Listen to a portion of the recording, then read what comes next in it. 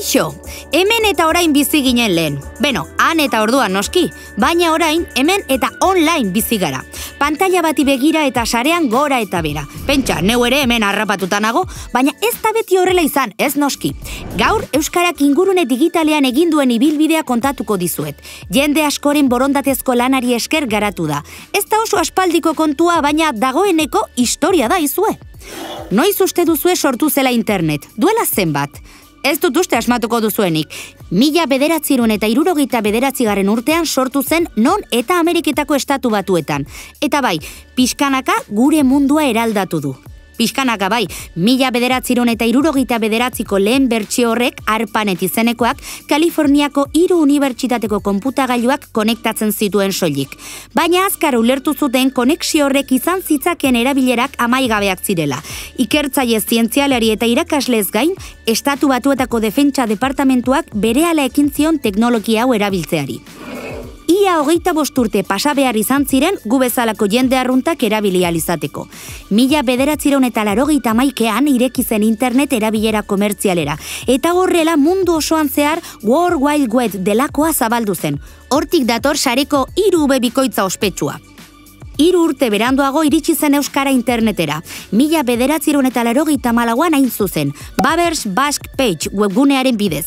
Izena ingelesez badu ere, webgune hau izan zen ingurune digitalera euskarazko edukia lehen aldiz ekarri zuena.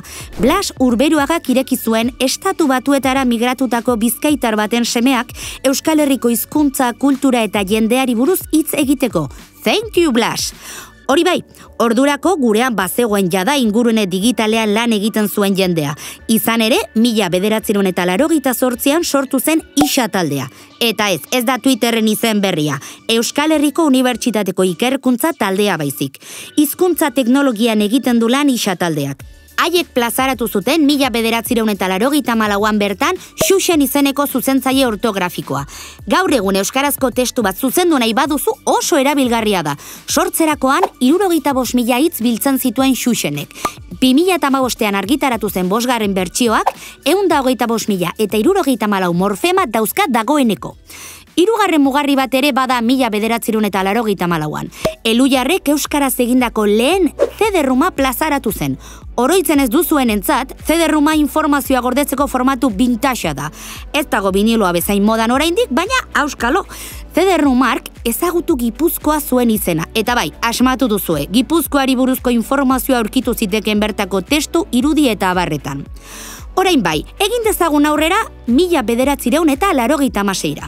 Orduantxe sortu zen lehen posta zerrenda, gaur egungo newsletterren aintzindarietako bat, euskaraz izenekoa. Bizitza luzena izan duen posta zerrenda eibartarrak da. 2 urte beranduago sortu zen eta martxan dago gaur egun ere. 1986 utzi aurretik beste datu bat. Windows 95 sistema osorik gure hizkuntzan erabiltzen hasteko aukera izan genuen euskaldunok urte hartan. Uzei eta Elujarrek egindako itzulpenari esker.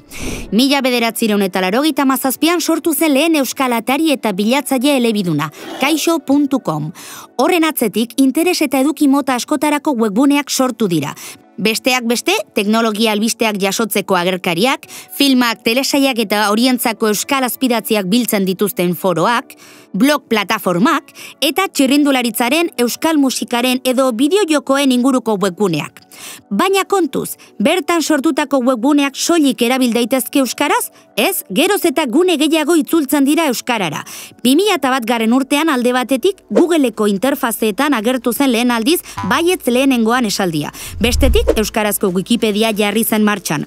2024an 425.000 artikulura iritsi zen entziklopedia ezagunaren bertsio euskalduna, eta etengabeari idazten.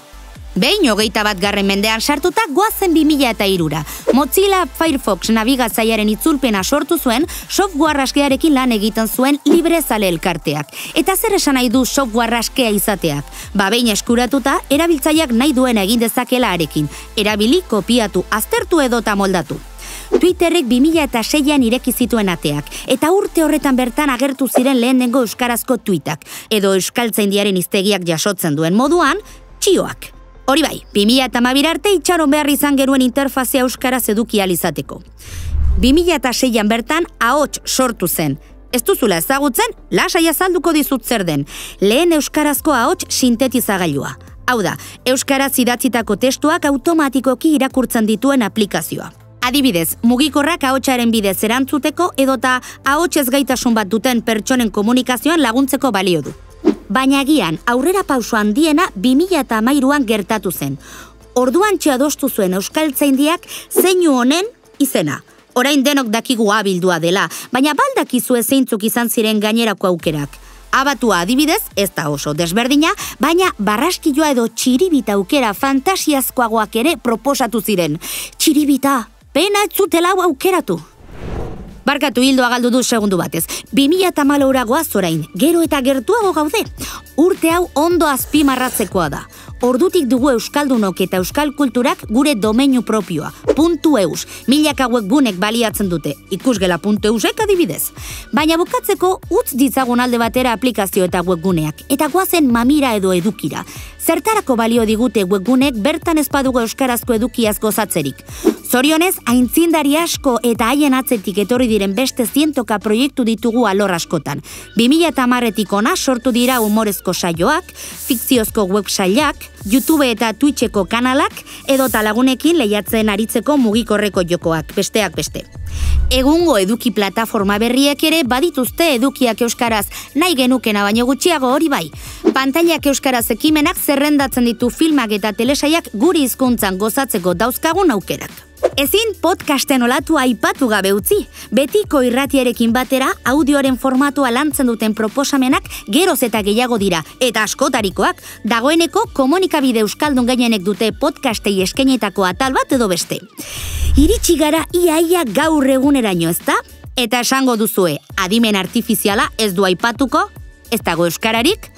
Ba hor ere ari gara aurrera pausuak ematen, hitz zentroaren bidez eta latxa bezalako hizkuntz ereduak argitaratuz, euskara teknologiarik aurreratuenean egon dadin. Ziur honek ere bide berriak zabalduko dizkiola gure hizkuntzari. Ba, hauxe izan da, labur azalduta gaur daukagun ekosistema digital oparo honetaraino egindako bidea. Baina, historia hau oraindik ez da amaitu. Zuen esku ere badago. 1984an abiatutako Arion itiraka euskarazko edukia beste 1000 txokotara eramatea. Eta noski, baita eduki hori euskaraz gozatzea ere.